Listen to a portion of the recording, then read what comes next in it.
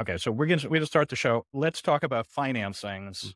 It is in the mind of lots of people. We have some examples that we brought in of financings that are happening right now. But I would love to get a sense, not just in general, like out there in this world, but first of all, from the two of you, you're starting. You realize I have X amount of runway, or I'm about to hit X milestones. Talk to me from first principles, quote unquote, about how you plan it through. What do you begin with? Kevin, you can start. I would actually even take it a step before that. Who should actually raise funding, venture funding? Mm-hmm. What types of companies? Why should you even raise it at all? What's its purpose? Got it. Its purpose is to build something that would have taken you capital. So that'll Mm-hmm. be like your first angel seed round, pre-seed round. So Yeah. that could be a number of different companies. It could be direct to consumer company. That could even be a services company or any type of company. But I think what our experience is in venture tech like funding. Yeah. So the reason that you raise the $2 million, $5 million seeds is so you could hire a team, so Mm-hmm. you could build a product. It takes engineers, it takes whatever a little marketing, it takes whatever you need to do, so you could actually prove that you could get some users and Yeah. then further scale it out. So I And think that you mhm. should really understand what it's used for, Mhm. and I can't say this enough. You should take as little amount as you need to prove Yeah. out what you have. So the very Early on. first, yeah, well, I would say for every stage, to be clear. Mhm. Mhm. Um, Mhm. I think the very first stage is build a product, get initial users, figure Yeah. out if they even like it, or continue pivoting until you find some sort of fit with your product. Mhm. And that would be the seed stage. The next stage will be further on to further like, expand, grow, use marketing dollars, sales dollars, build a better product, all that, go up market, all those other things. But I think that not all companies should raise venture. Mhm. But we're specifically to all three of us have experience raising venture, and all of our companies It's today yeah, are it's venture backed obviously as it's well. the focus of the show. Where this type of founder, this type of operator, at the same time, it's so difficult because it makes so much news, right? Yes. That it's like, oh, bam, people just raised like 10 used to be a lot of money. It no longer is, I guess. Now, Andy, from your perspective as a person who was in a venture firm, how can you now look at a business and say this should take venture capital or it should not? Give me your perspective. So let's start with why you should take venture capital, but even Yeah. going a little step back. So there was a great tweet a couple of years ago from Josh Koppelman at First Round Capital. Josh Mhm. is a great venture capitalist. And he said it like this: I sell rocket fuel. Mhm. And if you're not looking to buy rocket fuel, you shouldn't be talking to me. Inherent in the rocket fuel analogy, rockets crash. Mhm. It's a different type of entrepreneurship. Right. So this is going for power law type outcomes. So when you take venture capital, you're looking to be the 1 in 100 company that dominates an industry. That's Yep. very different than bootstrapping or For raising sure. money from family and friends. Mhm. The assumption is in a lot of other markets, you're going to be one of many, and you can build a great business being cash flow, cash flow positive and profitable. But Mhm. in venture, the assumption is you're going to blitz scale. You're going to move as fast as possible. Yep. And I mean, that was the title of a partner at Greylock's book, Yep. Blitz Scale. Reed And Hoffman. so what type of businesses traditionally took venture capital? Hard technology, software, Yep. and biotech. That was what the industry looked like probably before 2009. And yeah, inherent in that is consumer and internet also, and a few other sectors. Mhm. And then somewhere along the way, it became a lot of tech-enabled services For sure. and consumer brands Mhm. and kind of a mix of everything. But traditionally, you were building a marketplace, you're building a consumer internet business, software, hard tech or biotech. And Economies there's of a lot of scale. uncertainty. Yeah, and a lot of uncertainties, typically moats. Yeah. And then it changed. Yeah. Well, 2014, 2015 was the DTC era. And Yeah. 95% of those Mhm. businesses should never have taken venture capital. Right. Or they could have taken it. And you just have to know what Less. you're getting in for. Right. Like it's interesting having spoken, we've all started 2 or 3. Joe, who's often on the show, has started 3 venture capital based businesses, each time with like a sense of, okay, we know what we're getting in for. Every first time founder kind of misunderstands. They do. Okay. Talk to me about that. Yeah. So Kevin, what are those misunderstandings? So I think that if you're taking venture capital, and even if you're going to YC or whatever, you start there, right? Like you should be looking to own an industry. You should be looking or create a new industry entirely. Like that should be your outcome. Otherwise, you should take, if you do need financing, there are lots of companies that take financing, just take a lot less. So like the way that I look at it is every round, your investors are going to make them happy, which you have shareholders, stakeholders, you should definitely look to make them happy, make them money. Like that should be the goal, or one of your many goals. You probably have some personal goals, but you need to be able to return, like your goal, if you're successful, 10x what they actually put in and whatever Or more. valuation they put in. Yeah. Like that, that is a good rule of thumb. I think that's a good rule of thumb for every single round, right? Like if you're a seed investor, you raised at 15 million posts, like for you to be a win, like you're going to have to like sell for $150 million. My standard is actually even higher than what you're describing.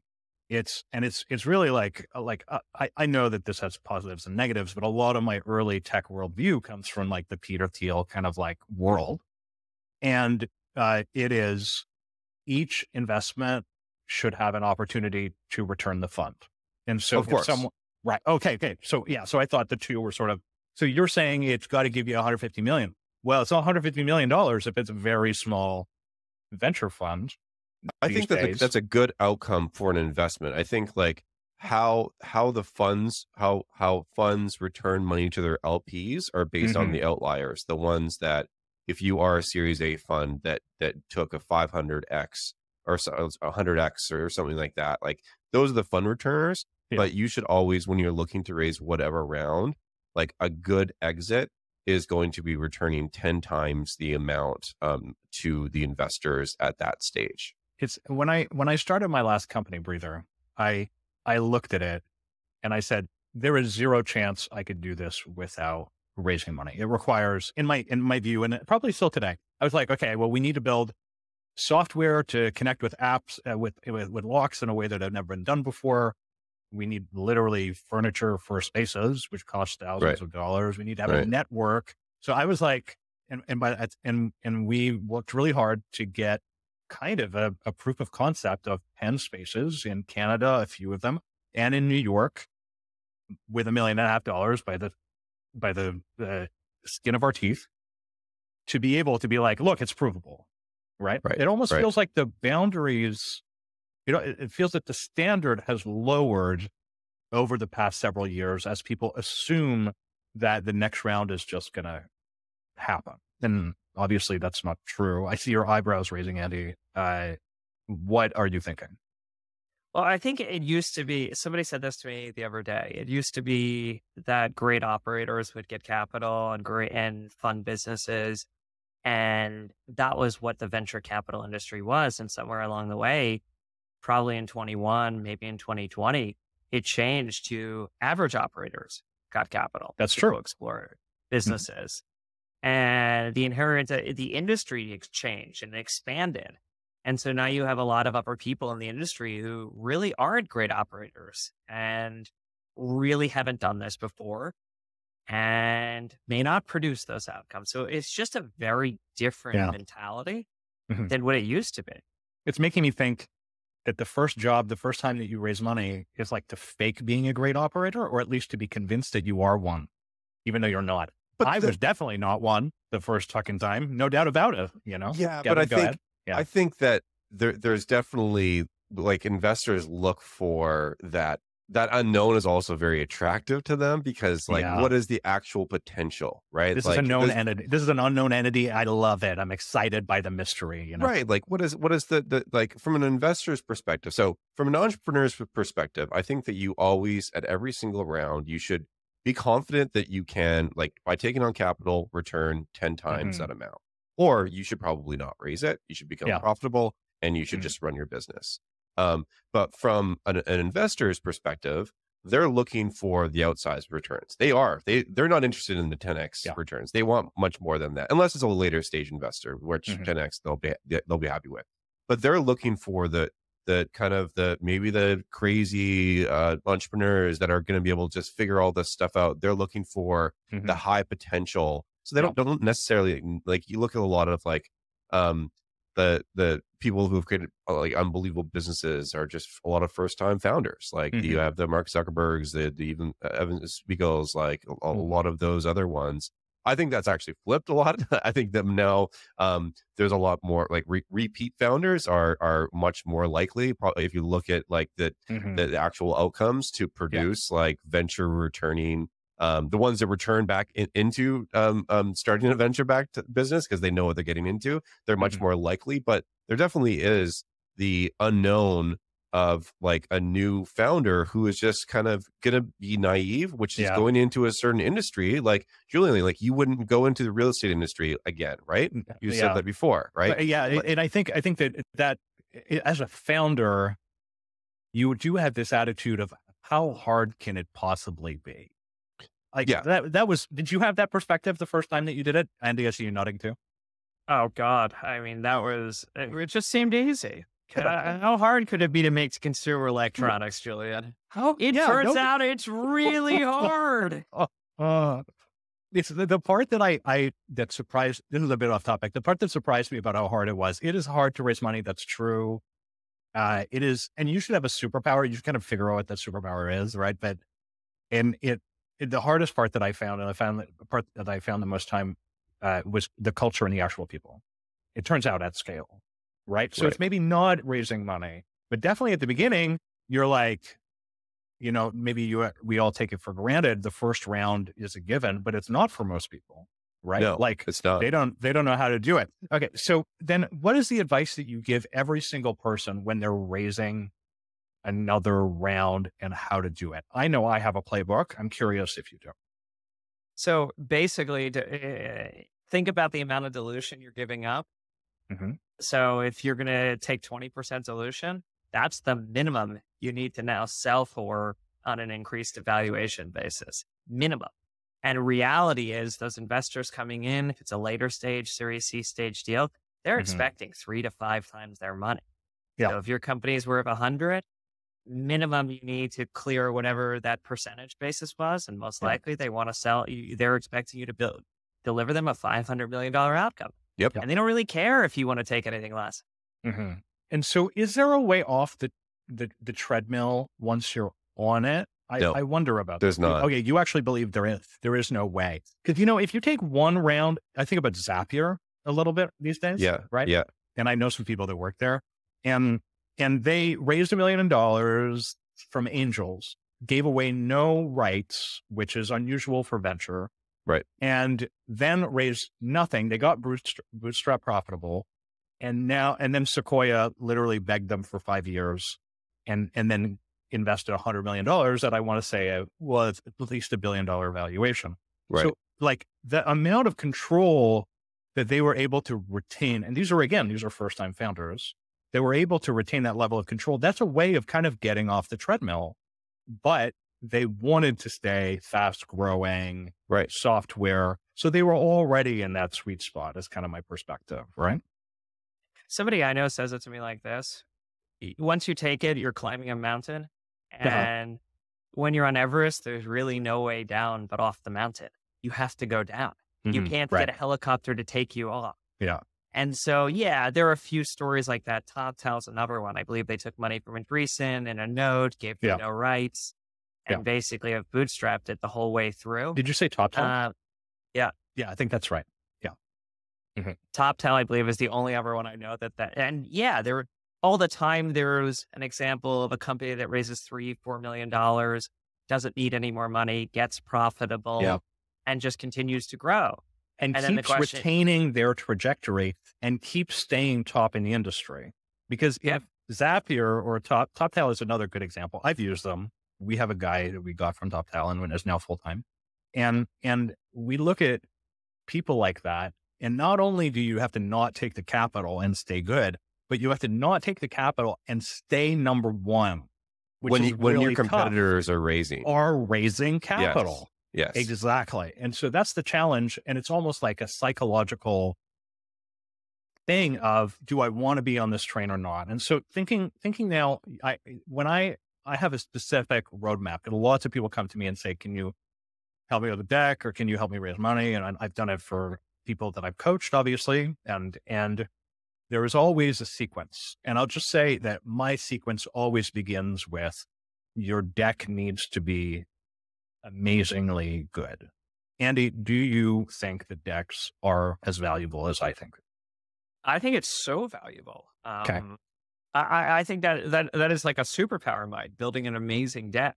I started as an investment banker. That was my first job out of school. Mm-hmm. And it's a very different style deck that you'd make for a fundraise for sure, an investment banker than you do to raise a venture. Yeah. And it's funny, as the later you get in your business, the more it actually converges to a very traditional standard deck that you use for any type of capital raise. All metrics. But at the early stage, all metrics, similar slides, similar templates, the whole 9 yards. Made by a management consultant looking type of deck, but the soon to be AI. That's right. It won't even be a person anymore. Now you just give enter your metrics in. And it will you produce seen a deck. Tome be serious? I mean, I think Kevin's joking, but Tome actually does. No, I'm being serious. I'm being totally serious. It didn't even occur to me, but I agree. At the early stage, it is an art. So I actually go even a step before that. So when I have, talking to other people I worked with before, or friends, like, why are you even trying to raise money in the first place? Okay. Like, interesting. What is, like, should you be taking money on? Is this going to be a big business? Like, if you take on whatever, $5 million, like, I think there's a lot of people out there, they just want to take venture for the sake of taking venture. And that could be like early stages, because like they just want to get a company going. Yeah. Or that could also be like, well, I just want to raise more money because my competitors, and it just feels good. I've definitely been in that situation before. Sure. I felt like I could, and like I was in this industry that was booming, and I was in a hype cycle. And it's like, well, we got to raise more money. We have to. But it's like, no, like, why? Like, you should have some unique worldview or experience or some talent that or be uniquely valuable, which is the other way. Right? Yeah. Oh, and so you should be focused initially. And I know that you obviously should pivot. You could pivot and everything, but you should start with like, what are you actually building? Why is it differentiated? Why are you going to be 10 times better than everybody, all the other solutions? How are you going to create a defensible moat, which is also extremely like talking about venture businesses, like you need to be defensible. You cannot be a business like in today's world, right? Like you could create AI, like you could be a layer on top of AI, and you're going to have 100 different copycats if you get something that works. Like you need to have that 10x better product that's going to be defensible at scale. And that's what the reason that you should be going and raising that like 5 million. Maybe you can raise like a smaller amount, like $1 million, if you're just trying to maybe kind of play around with some stuff. You have an idea and you're just kind of want to iterate it a little bit. But like if you're raising like a proper round and a seed round or an A round, you should be raising it based off like, I have a high confidence that this thing is actually going to work. And then you should pivot and try to figure out product market fit as you my perspective is also, because I know that if I had driven I'll just give you my perspective from my last business is like, I built a whole mobile app. Okay. Yeah. And I had 0 spaces and 0 customers, of course, but I had a mobile app. I went through a whole financing. Someone agreed to lead my round. I got a bunch of angel checks from Silicon Valley in New York, and not once did anyone ask me for the app. Literally not once. Right. And so now I advise people the same thing. When they're raising a seed round, I'm like, do not have any numbers. Nope. Don't have any. Yep. I agree with literally. that, totally. And if you have a number, and actually the practice deck is an example of this, and maybe all y'all have seen it, but the practice deck is an example of this. There was only one metric in it, or very few. And that to me is, it is so much. An investor once told me, who was on my board, said, in the early stages, it really is about really driving excitement, Vision. in terms Yeah. of vision, because that's really all you have. And that's how you're going to prove to somebody that it's a $10 billion opportunity. In the later stages, it's like incremental in so much more of a way that I think people don't quite get. And But- even I wasn't good at that. I wasn't But good at that transition. so you're talking about yourself, you've built Breather up, you raised hundreds of millions of dollars, you're able to just raise on a deck. How about for first-time founders? Like, Yeah, what, I was that first-time founder, but to tell you the truth, I still believe that an idea has to be really ugly at the very beginning, and that if you're going to do the venture thing, then you're going to need that money in order to kind of polish it up. Like, you can't be everything. Did I design some stuff in 2005 when I had a blog? Like, yeah, is that going to pass in 2023? No. I wrote fucking code when I was 18. Am I going to be able to build a fucking mobile app? No. So like, I just need cash, or one needs cash, either from somewhere or from yourself. And this is the other thing, is there's this assumption that like all the world out there is like, oh yeah, I got 200K from friends and family.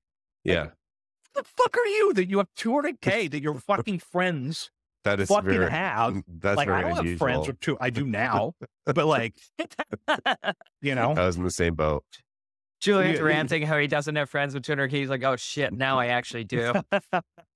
but I didn't then. And so I don't understand how people, there is this, oh, try not to, I get what you're saying, Kevin, but at the same time, it's like, I don't think like first time founders have, in many cases, have nothing. I had nothing, and it sounds like you did too. So for me, we built a product, but we didn't actually, we had like a couple users. So we didn't have real metrics, but it was like, we had a very unique idea. We were also in the hype cycle. So we were the Uber for shipping, and we built, like myself, like I'm back then I was an engineer.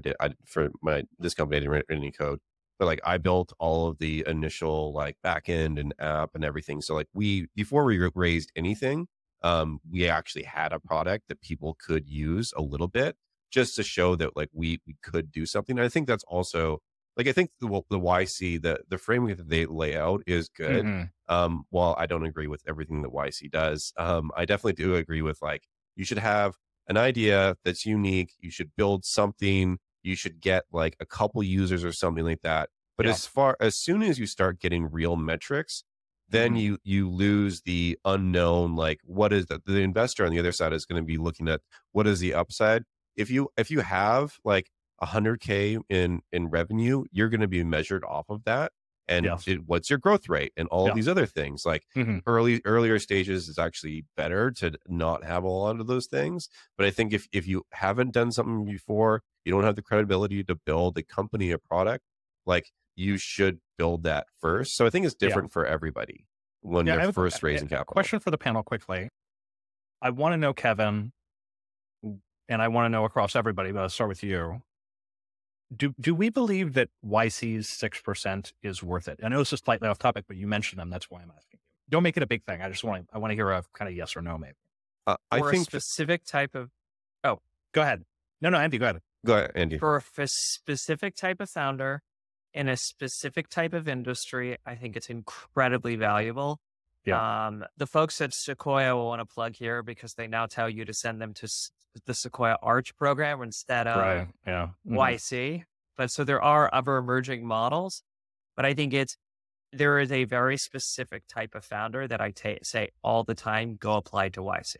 Got it. Typically younger, typically first-time founder. Typically struggling to raise, may need a little iteration, may need a little bit of help and a kick in the butt on the go-to-market. And may just want the community of Silicon Valley. And that's where I think YC is very worth it. I think for a lot of other businesses, it doesn't make any sense. I think also the companies that sell to YC. Go ahead. So for me, younger founder, you don't have any network, so you didn't go to Stanford, you didn't go to MIT, you don't know anybody in Silicon Valley. I think like you're in another country. Like I think that those are reasons that you should probably go to YC. Another benefit is, which I actually don't like this benefit that much, but if you are a company that is selling into other YC companies, Right. you can get a little bit of a boost. I would say that's a crutch that later on is probably gonna like hurt you, because you'll get some inflated numbers up front versus selling to just like unknown people. But Yeah. that can help you early on to get some capital and get moving and all those types of things. But I think if like the reason I didn't go into YC, I actually would be very interested to get somebody on, I guess, on here, like Parker Conrad. I think he took Rippling through YC. Like, Yeah.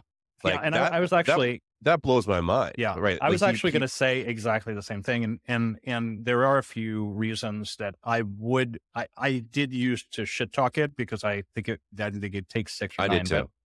Yeah. But I no longer do. And I think it's because intensity is not a given, right? Yep. Intensity is learned at YC if you don't have it already. And most people don't. Right. And the other thing is you get in front of everybody. And actually, even me, like, we're all pretty networked over here. Yep. But I don't know Mike Maples or some shit, like I don't know all those hundreds of people looking at YC companies, and it would help. And the reality is you need a network, and you need to not be isolated. And so so YC might also help you raise, but then you're on your own. So what happens when you need to raise your second round? What happens? Well, I want to go a step further. Yeah. Okay, go. Did any of you apply to YC? Never. I did. I got rejected. My first So step. I applied for Nanit. I also got rejected. And both of you ended up pretty all right, and are making a decent job of it. Did you apply for I would Airhouse? want the online I did version. not for Airhouse. No fucking way. Yeah, I would not. Like with our networks and what we've raised, that's what my question. I would love to get like the Parker Conrads on the world to be like, for one, hey, did you get into YC for like 50 basis points? Like, was there a side deal? I was having breakfast in New York with Zach Sims, who famously in Code Academy did go through YC and is highly networked in YC. Yeah. And I think he would probably, he doesn't want to start a company again, probably. But he would. I think he would, again, because the tightness that you have with those people. Like, I have the Andreessen Horowitz CEO mailing list, which is very high quality. But before that, I didn't really have that network in the same way. I know there are WhatsApp groups, but it's hard to find a really good network. I would also say that the downsides of going into YC are that, for one, it can be a crutch. You could sell into other people in their network that are not going to be real customers, essentially. Like, you have to figure out that muscle. Shitty customers when their companies die or whatever, maybe, but also if you're not one of the top companies, it actually could make it harder to raise. So like, you're one out of 600 companies, and like, you're going to be going to demo day. And if you're not one of the top 20 or 30 or whatever, like, though I'm sure that like 2/3 of those companies just go nowhere. I'm guessing. I totally agree with that philosophy, but if you're not going to be one of the top YC companies, like, guess what the rest of the real fucking world is like, my man? Oh, totally. Like, it's shitty out there. And I mean, I got a pretty decent company with pretty decent numbers and decent amount of capital, but like, I'm looking out in the world and I'm going, it ain't fucking easy out there. You think YC is tough? Holy shit, get real. Yeah. And if you can't make it work, go join another, if you are a talented engineer, join the number designer, one fucking YC company. Absolutely. Go do it. And then if you want to eventually go and build your own thing, get that tool set, get that network. I think that is such an undervalued thing. I wish I would have done that right out of, I wish I would have even went to college and just like taught myself programming and just went to work for one of those Series A, I do think Series about B that companies. sometimes, thinking like, oh, I should have just, like, I learned to code very young, but then there was this whole phase where I was doing a bunch of bullshit, and I wish I had kind of started earlier. I don't know that it's my calling exactly, but I do like this business. It definitely is for me. I would not do anything else. Yeah. I'm going to be in technology for my entire career. Yeah. It is exciting, and you meet a lot of cool people. Andy, you were a banker. Do you feel this is your calling now? I was a tech banker. I was a VC. I'll be in tech to some degree. I don't know if it's my calling per se. I Mm. kind of just like building things and Yep. whatever that is. Mhm. I don't know if it's necessarily in tech. I have a very strong interest in Yeah. some other domains too, but in this ecosystem, most likely. So I would like to do YC. I've never done it. I Mhm. wanted to for Vowel. And we applied and we were accepted. Huh. Really? Yeah. And what happened? So it was like April 2020. Mhm. The world had ended already. We were all locked at home, and it was like their first virtual batch. Oh yeah, the virtual ones And suck probably. I don't know. I spoke to a lot of people, and ultimately we decided not to do it. Mhm. I probably wish I would have done it. If it was in person, just for the network, Yeah. honestly. Mhm. And I still wish I kind of have done it. I have a lot of friends who did it. But I wasn't sure that it was the accelerator that I needed at that time.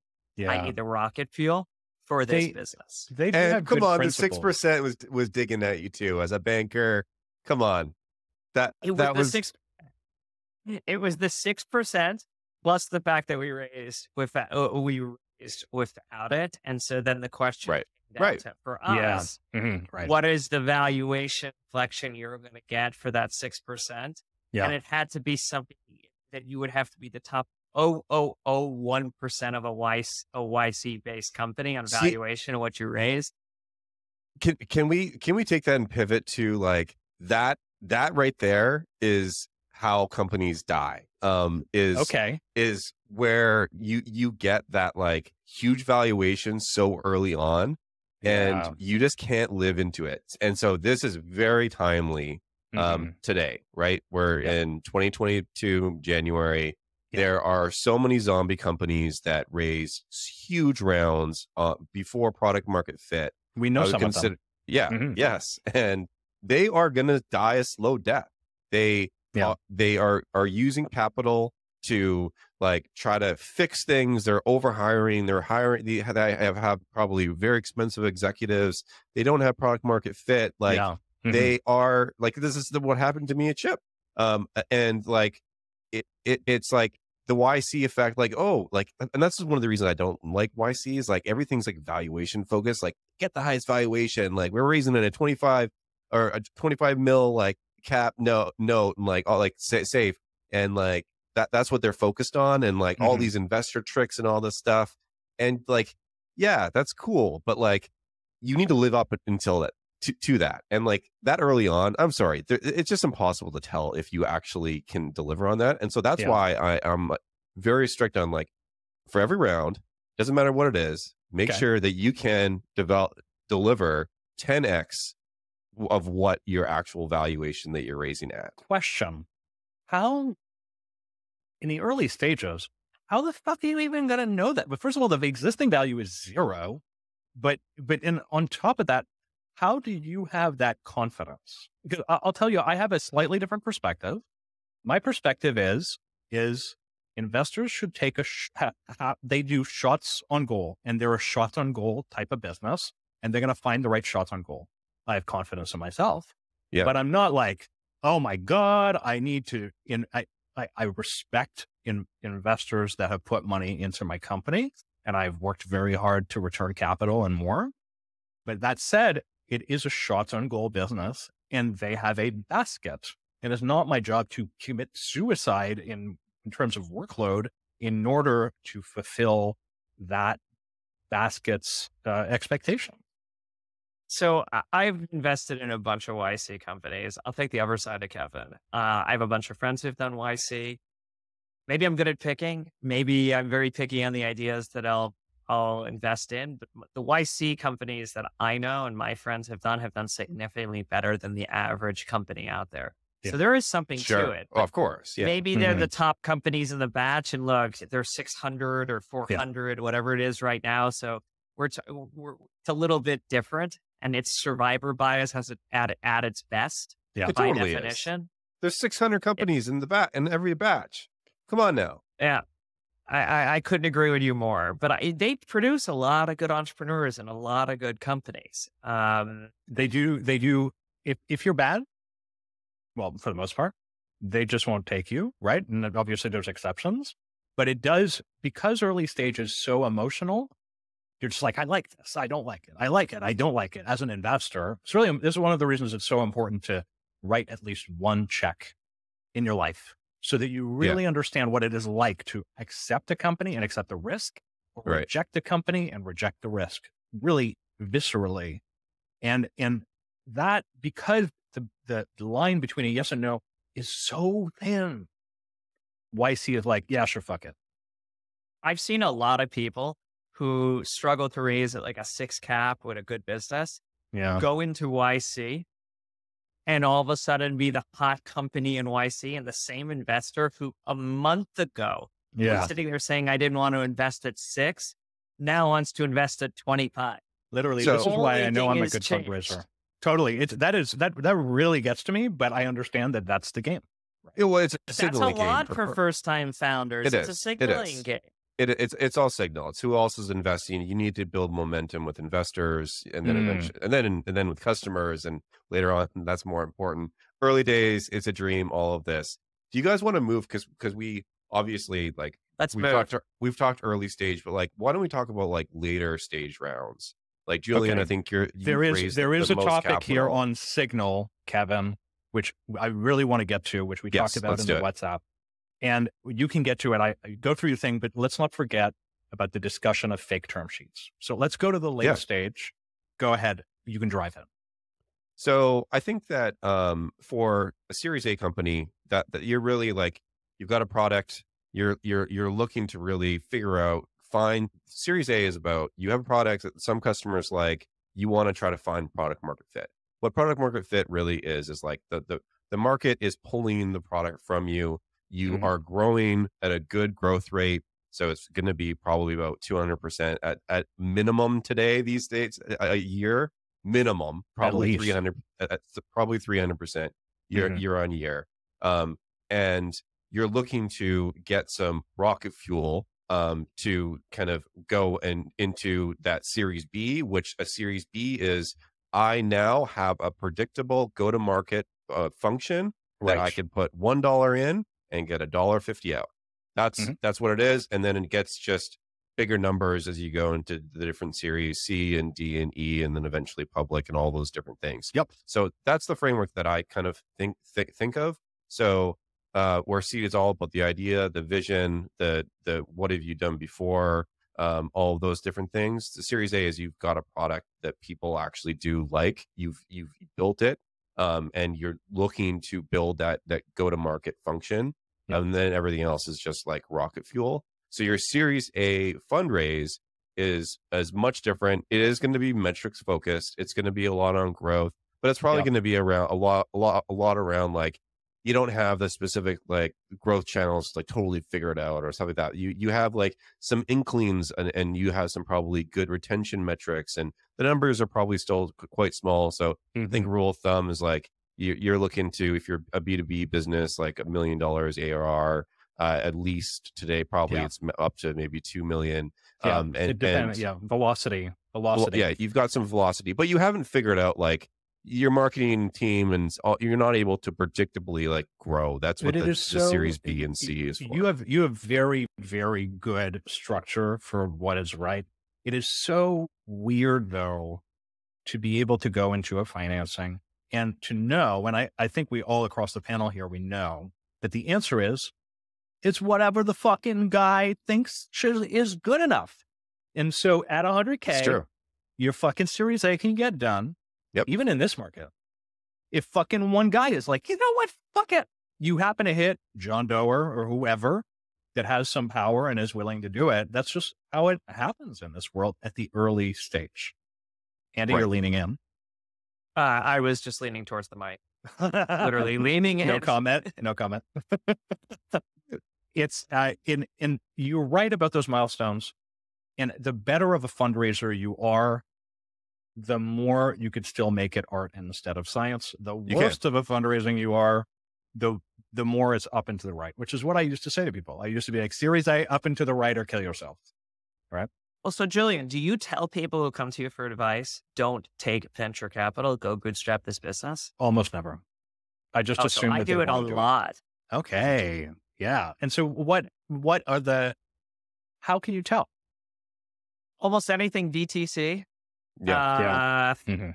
Almost anything sort of consumery, almost anything that private equity is very established in. Yeah. So, I mean, you can just kind of look and see there's 100 private equity portfolio companies already in the industry. You should probably be the 101, not the venture back model.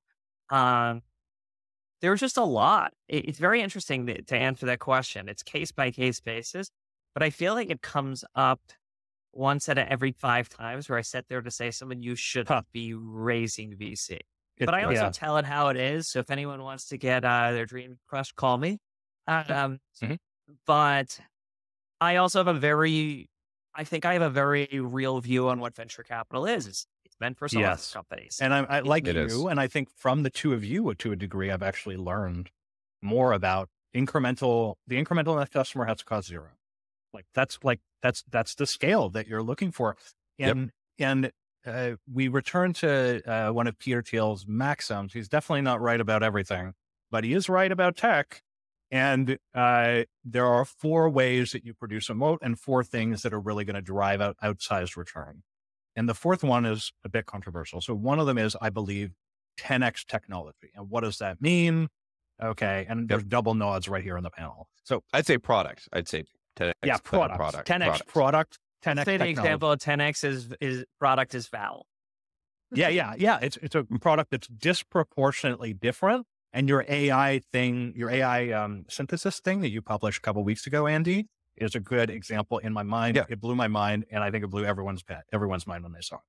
The other one is network effects, which is distinct from 10x technology. The technology could be crap, but the network effect is so strong that people are like, wow, this is, and Airbnb is the perfect global example. And Uber at the time was the perfect local example. I'm not sure if it still is.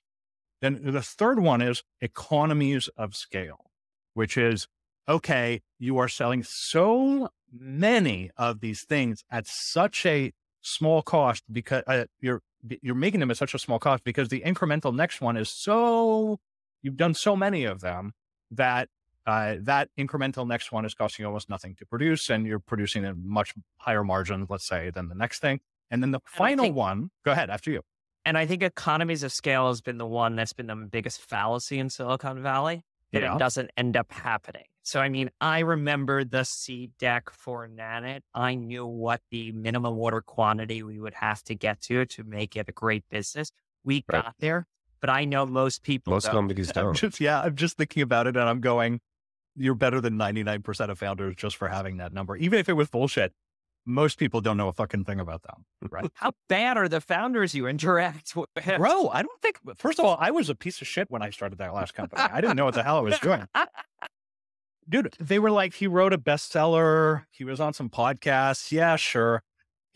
I don't know if I would have succeeded as a founder, as a first-time founder in this ecosystem today. I'm just being honest, you know? Turns out I'm okay because I'm a really good communicator, but nobody would have known that then. If you're selling something, you should know what it costs you to make and what you have to. I'll go on the record and saying it for everyone here who's listening and wants to be an entrepreneur. If you're selling something, you should know what it costs to make, and rule of thumb, sell it at 3x the cost. Yeah. I wish all of you luck listening to this. The 4th one is brand, which is surprising. Peter Thiel believes that brand is a moat. I agree. And I agree. I believe in that. Yeah. Wow. Okay. So you guys have I think I'm a better brander than a lot of people, and I still doubt it. I think that you have to, for the best companies, they have at least 3 of these things. So I think that if all things else are equal, brand can be the differentiator between like the winner and the second place winner, but like brand alone is not going to get you anywhere, right? If you don't have I think you have to have a 10x better product. And I think also network effects, that if you have network effects, like that makes you that is your product as well. Like Airbnb, like they have network effects, and that makes the product better because you could go anywhere in the world, and like that. So they kind of combine. So I think you have to have at least 3 of those to be like one of the winners in like a true venture backable like public company. You have to have 3, at least 3, if not 4, I would say. In this second financing, now, can you, and when you look at other people that have done it, and when you look at yourself and you say, am I going to be able to do this financing upcoming? Do you believe that your hit rate is good? I'll give you an example of just from my last financing. I showed my numbers in the early stage to one of my angels, one of my New York angels who sold a company and did a really high valuation, it turns out. And he was like, I don't know that you can get a financing done, he said to me. Yeah. And this because was last he lives year. in New York. This was in New York. But but he's like I had a hot set of fucking super angels on my cap table, right? And importantly, I knew maybe that I would be able to tell a good story. And then people were like, yeah, maybe you're going to get 5. I don't know. You get 4. I had 17 million in the cloud, like waiting for this round at the end. And so my question is, can you predict whether a fundraising will be successful ahead of time? I think I can actually. Totally. I probably could have told you it would have been successful, but I think listening to somebody you brought up a very interesting point. That's just like a whole different animal. New York is very different from the West Coast. Yes. And there's a reason that New York Angel told you if you had gone to a bunch of New York based VC firms, you probably wouldn't have gotten that type of demand. But on the West Coast, it's just a different style of investing. I think New York based funds mostly focus on, and USB does it correctly. It's what's the risk? And the West Coast funds really focused on if this is right. Yeah. How what's the big upside? can it be? Yeah. Because the reality is you're only going to ever lose the amount of money you put in, but the amount of money you can make is infinite in venture. And it takes a lot of people a lot of time to actually realize this. This is why I totally agree. This was transformative in my life when I went to Silicon Valley, and I knew almost no venture firms, but I knew some high value angels. And I'll never forget, Mike Walsh was one of them, was one of the first investors in Uber. And I'm like, yeah, so I'm going to basically come up with this thing. It's going to be spaces, there's going to be an app. He's like, sounds good, 100K. Like, just like that. And I was like, I just left the thing. I was like, what the fuck just happened? It made my head spin. And only in Silicon Valley is it like that, right? Yeah, I think there's some Silicon Valley people who have relocated to New York. There are a couple of them. I think some of those people live in Miami now and Austin, Texas. But you have to be trained in Silicon Valley. You have to think a certain way. I think it's a mindset. A lot of finance folks. It's a mindset. And yeah, a lot of people have moved away. Also, I think there's a resurgence in people living in Silicon Valley. I definitely would tell everybody, if you're building a tech company, to be located here, including both of you. You should be located here. As I've told you both before, there's just so many benefits. There's cheap rent on Market Street for where you could put your company. Yeah, for a good reason. But whatever, live in a small place. Who cares? You're trying to build you're trying to build, like, if you're truly in venture and you're getting into, and we all do, like, you're trying to build like a $10 billion company. That's what you're trying to do. If you're not trying to do that, you should not be taking fucking Series B checks or Series C checks or anything like that. And so, like, you should, in my opinion, and you guys may not agree, like, you should be here. I think it just makes things just a lot easier. Your argument is, honestly, without being flippant, is very strong, and I have thought about it many times. I would move back to Silicon Valley if it wasn't for my partner. She has a large say in things, though. So if anyone knows her in real life, please try to convince her. I do know her in real life now, and I can see that. Now I want to bring us to this discussion of this. First of all, the conversation this week was rabid on the WhatsApp, and it was us talking about, like, holy, people are talking about I have a term sheet saying to an investor, I have a term sheet when they do not. And I think we went across the panel. Joe is not here today, but he was also really clear that we were in a private group is what we were saying. None of us, we were all like, I would not do that. I know I'm rigorously honest, almost to a fault. And so I have definitely said like, yeah, we got a deal coming and really believed it, but never have I said that I had a term sheet when I didn't. But apparently it is common. And you both believe that it is done often. Also, and I won't say who named this out, that apparently some VC firms tell their portfolio companies to tell other people that they're raising that they have a term sheet when they don't. I think that this is just that is just a poor, like, it was just flat out lying. I think that when you're fundraising, and also there's a lot of securities law in this as well. Like telling people you have a term sheet when you don't, I don't know, gray area if that is like securities, like that is illegal or whatever. But like what you can't do in a fundraise is that you cannot lie about your past metrics. You have to be totally upfront, give 100% transparency in your deck, in your data room, all that. It has to be 100% legit.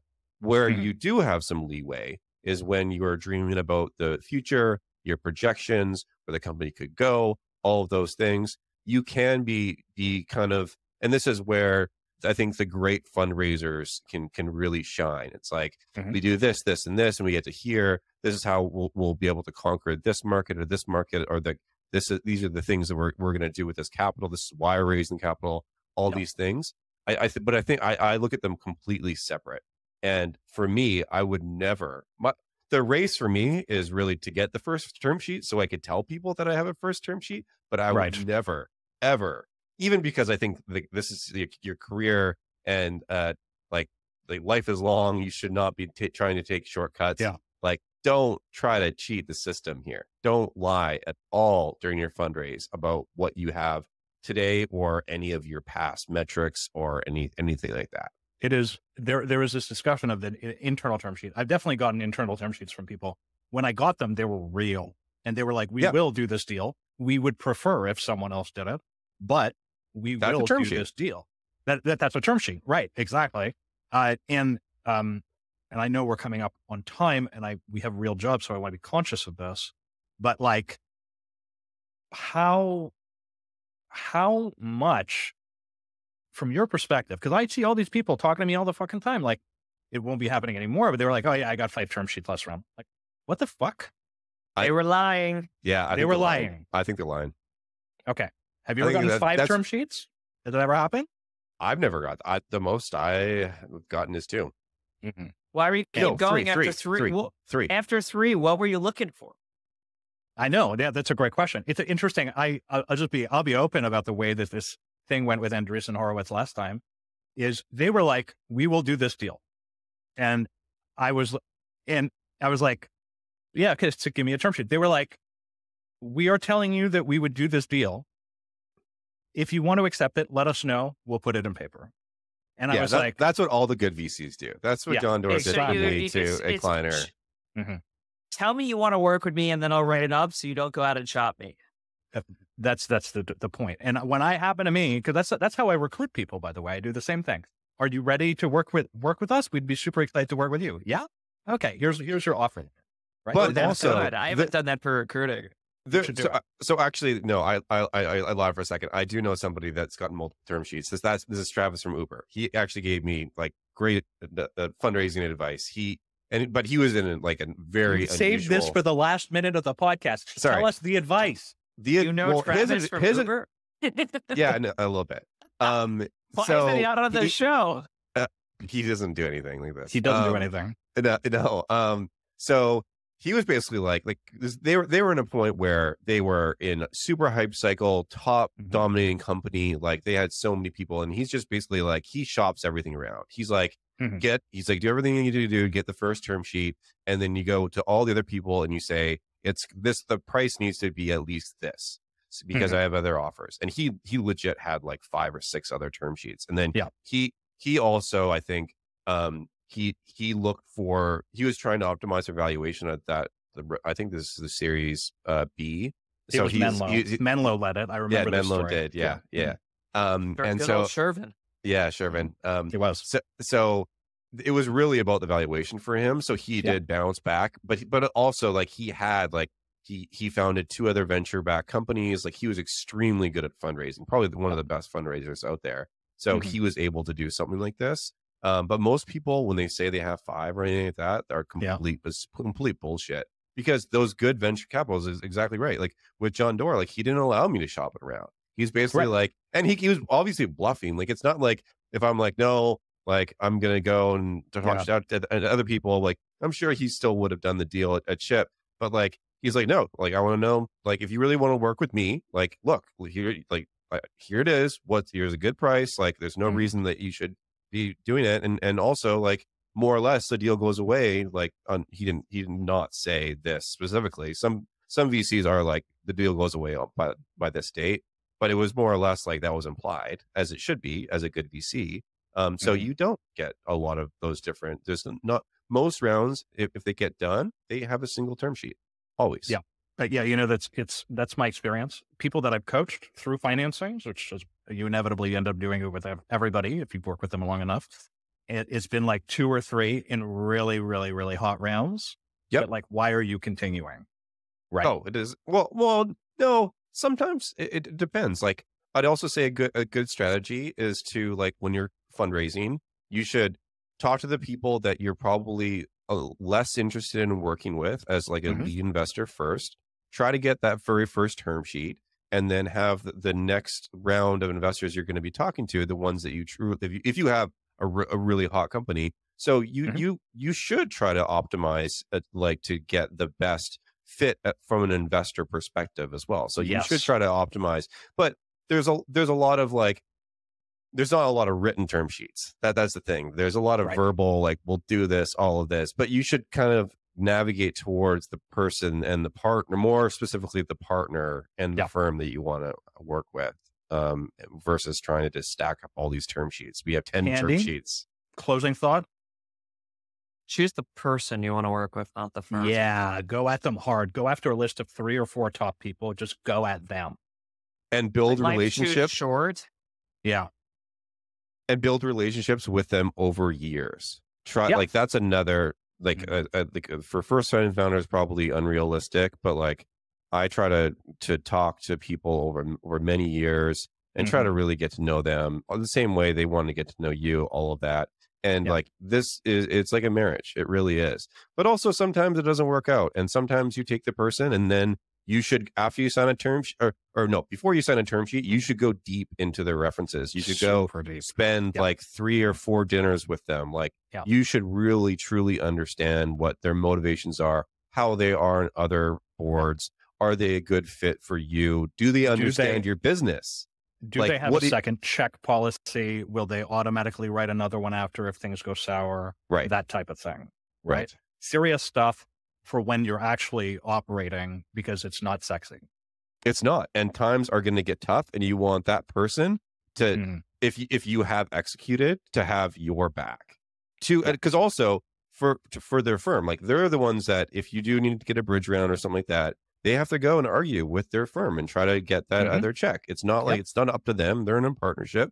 You need to have somebody that's going to be able to hopefully, like when time, and also this is also another inside baseball piece. Like I would recommend people try not to go to the major firms for like a Series A check. Like there is so the Andreessens of the world, like I not that I wouldn't have taken their money for a Series A. We didn't have. I think at that time they were looking mostly at crypto and fintech, so I didn't even think we got to actually even pitch them, which is crazy. Because also this is very frustrating for me. I built like really great relationships over the years with like many Andreessen partners, and then they're like, no, I'm not even interested in talking. I've been there. Yeah, so I lost my train of thought, but anyways, wait, what was yeah. You got a great business, so you should have nothing to complain about. Closing thoughts, Kevin. I think that know what you're going to do with whatever if you're raising, know what you're going to do with capital, truly know what you're going to do. Don't just do it because you could raise. Don't raise it don't optimize your valuation. I think that kills companies. Take a fair valuation. At the end of the day, an extra like 5% of the company you own is not going to matter. You should not optimize. And this is also goes back to, I think it was, who do we have on here that said that? It was William from Platt. He was like, William, it's not that optimizing for dilution does not matter. Like early rounds, you're going to get your biggest dilution hits. And also build relationships up with different investors over time. Think of this as this is your career. Like this is the way I look at it. I'm not getting out of this. My goal is to take a company public, and build a generational, hopefully like category winning company. And so you need to really navigate the relationships, be honest, but also you need to sell the shit out of your company as well. So you should, like, with your vision, like everything in the past, you need to be honest about. Everything in the future, it has to be realistic in what you're actually going to do. Yep. But it's your job to really paint that picture of what it could become if a lot of things go right. I think, and also don't realize that when you're signing up for that next round, whatever it is, investors expect a 10x return. That is a good outcome. It's not an amazing outcome. It's not a fund returner. And so make sure that if you cannot produce that, which a lot of companies can't, then maybe look to go sell your business somewhere or get profitable and then continue to go on. But don't take that next round if you're not realistically going to be able to produce those results, because you will be in the world for hurt. Thank you, everyone. We're over time, but it's been an enthusiastic hour of chatting with all of you. See you next week. Thanks for listening. Tell people that you have a term sheet when you don't. Bye-bye. Bye. Real and we bring you the facts. It's the Second Time Founders podcast. Talking tech news. The show is a must, not some billionaire trying to sell you their book. We're coming from a real place, plenty ups and downs. Got some insights. Join the discussion now. We being honest and raw, giving you real talk. We've been at the bottom and made it happen and much more. The Second Time Founders podcast. More building, less talk.